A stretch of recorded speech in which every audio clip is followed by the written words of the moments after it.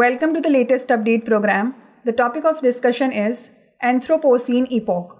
Recently, geologists have said sediments at Crawford Lake in Canada's Ontario have provided evidence of the beginning of the Anthropocene Epoch. The Anthropocene Working Group on July 11, 2023 proposed that the new era, christened by Nobel laureate Paul Crutzen in 2000, started in just after World War II.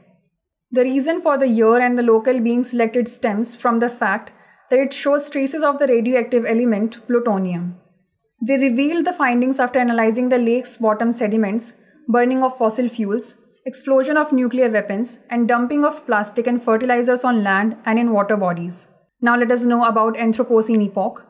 The term was first coined by Nobel Prize-winning chemist Paul Crutzen and biology professor Eugene Stormer in 2000.